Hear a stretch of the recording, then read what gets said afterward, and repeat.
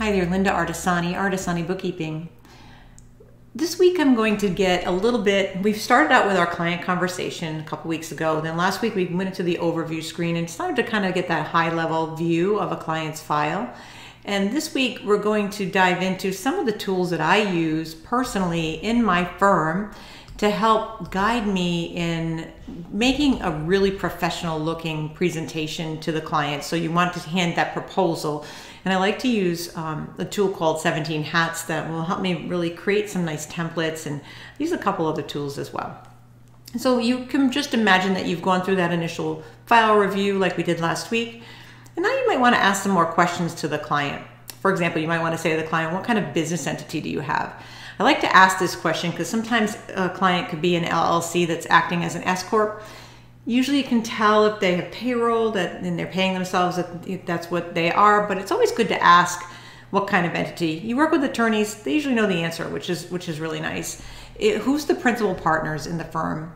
What is the tax structure? Those are just simple questions you can ask your client. I usually ask in the discovery process, as I start to really pull all the pieces together, I want the tax return from the last time the tax return was processed. That tends to be my starting point. I like to tie the books to the tax return, and it'll also give me some of the answers from the questions above just to kind of validate the answers.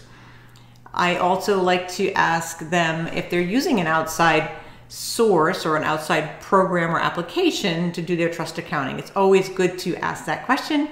If they're using Excel like George, we have the answer, but sometimes they might be using another program.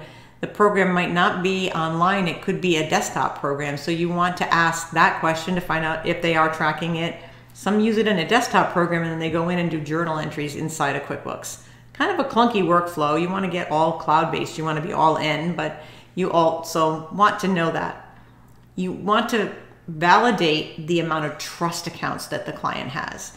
This is important because a lot of times the numbers, when you ask that, you want to know, like, if you're really looking at a set time period, say January to October, you want to know how many trust accounts were during that period in total, how many are active.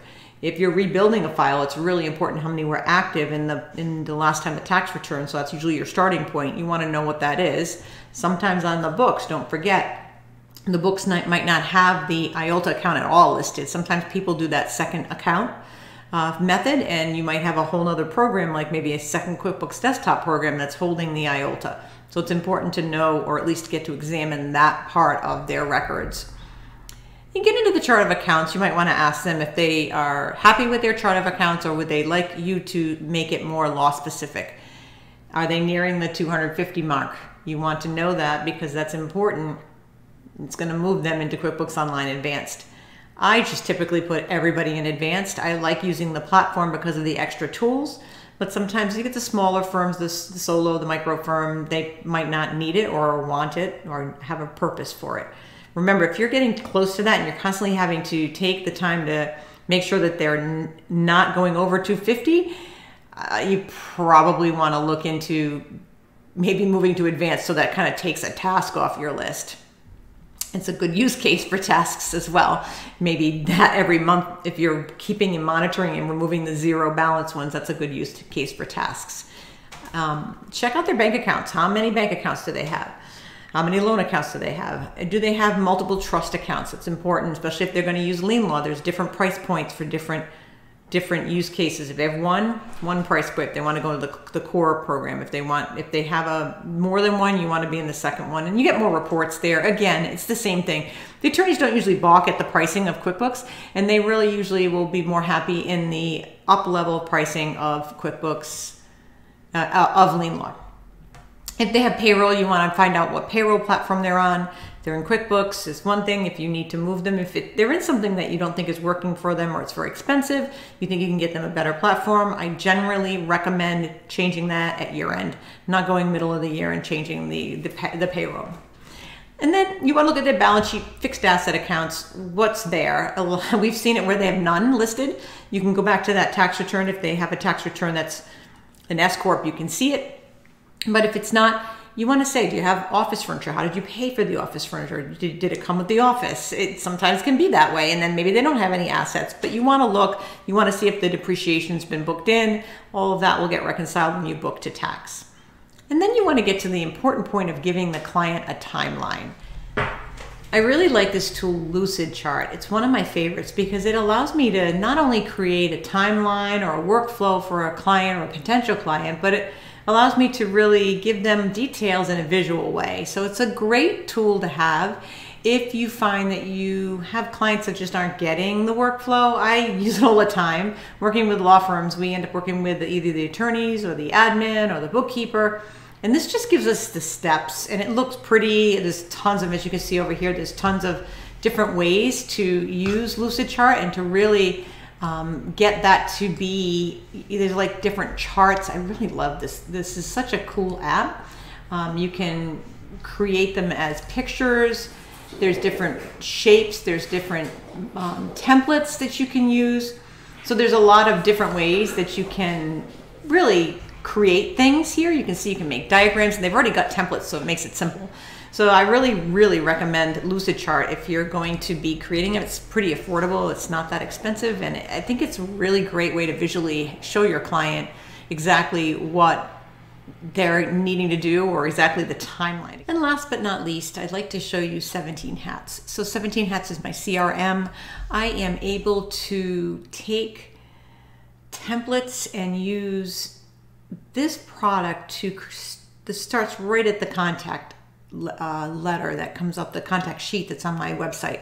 You click the contact sheet, I've created a questionnaire, you fill it out, the client finds me on the internet, whether they find me by Google or Google, YouTube, or however they find me. They go to my website, they go to my contact sheet. I instantly get a message here, they get an instant response, so I'll be back to them. And this is such a fabulous tool. It's not expensive at all. In fact, the pricing usually goes down the day after Thanksgiving, so you might want to consider that as well. It's just got so many features in it. It's got workflows. I can show you a workflow that we put in here that we had a little fun with recreating my workflow, like the kickoff email. And then we have, you just can set up the client lifecycle, which is really fabulous. You get to use the calendar. You get to put your leads in here. Whether you fill it out or not, you've got the ability to just have them go in and look at the lead and just fill out the report. I can keep notes, and there's to-do things. There's time phone log. I call the client back usually when I get this message.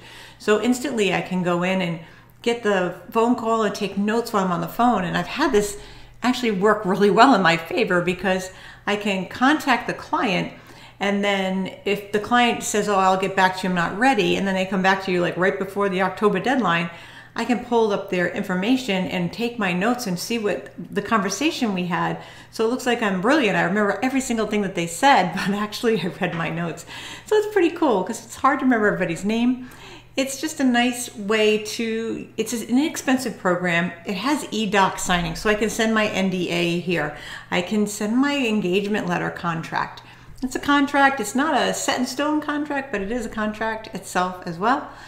And it's just a great way to really go through and take that client cycle. Once they sign the engagement letter, everything shifts to my program Liscio, but I really love 17 Hats. I've had it for a very long time. I even use it in my real estate business. So there's a lot of good reasons to use this program. So on that note, if you are an attorney and you need help with kind of messy books, please reach out. It's what we do. We specialize, and we also specialize on migrations, getting you off an antiquated system and putting you in a more modern one, paperless one. We can help save some trees.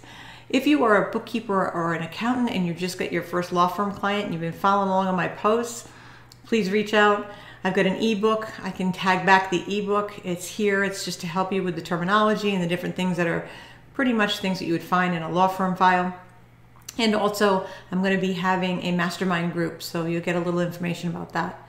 So on that note, and you can always join our Facebook group, QB Community Live. So on that note, I hope you all have a wonderful, wonderful day. Bye now.